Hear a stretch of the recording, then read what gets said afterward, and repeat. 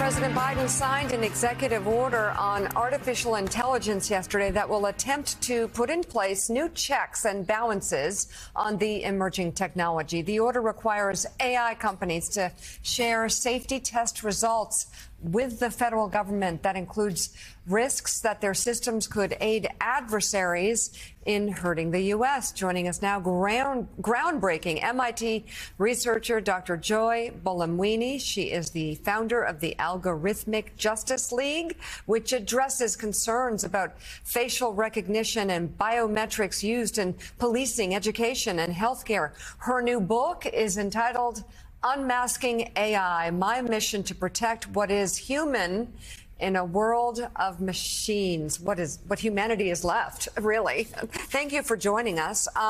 Talk about the unintended consequences of AI that you are addressing in this book. Absolutely. So think of an ism, and it's happening with AI. So if we're thinking sexism, racism, ageism, and so forth. So whether you're thinking about hiring and you have AI tools that systematically take out the resumes if it has a woman's college listed on it, yet you might get a boost if your name is Jared or you played lacrosse.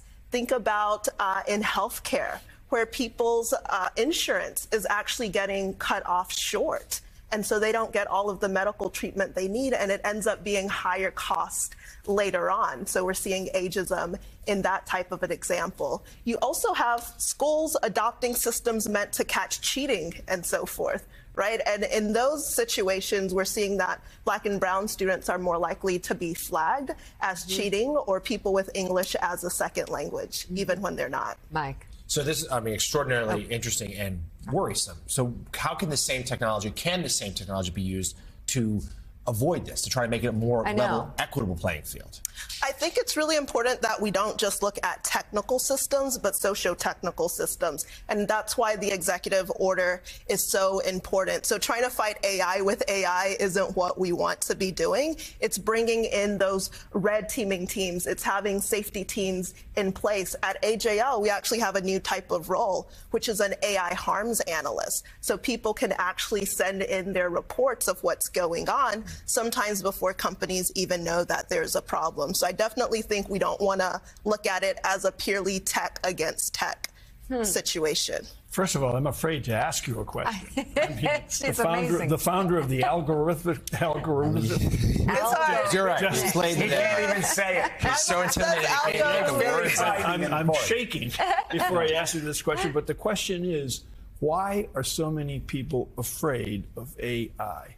I think part of it is being caught in between fear and fascination. And so is AI going to replace me? And with the capabilities of generative AI systems, it's not just, can I write the essay for the kid in school? Could I write the newscast? When you have deep fakes, right? You saw Tom Hanks. This seems like technology gone wild. I don't know how you could put controls or boundaries on it. Well, that's what the executive order attempts to do in a very comprehensive way. Do you think it will?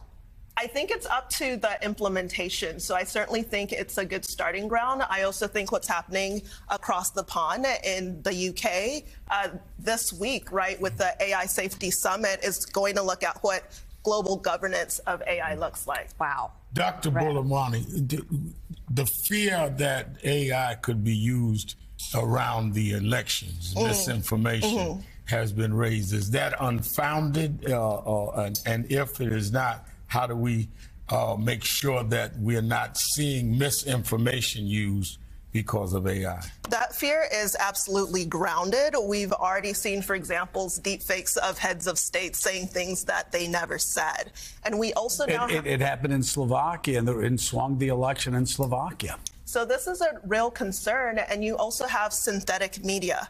And with AI systems that allow people to create media that you're not sure is real or fake, it creates a bit of a liar's dividend, because now we're questioning everything we see, even if it's true. We need to have you back. The new book is entitled Unmasking AI, My Mission to Protect What Is Human in a World of Machines. It's on sale today. Dr. Joy Buolamwini, thank you so much. It's great to have you on. Great to meet you. Thank you for having me on the book.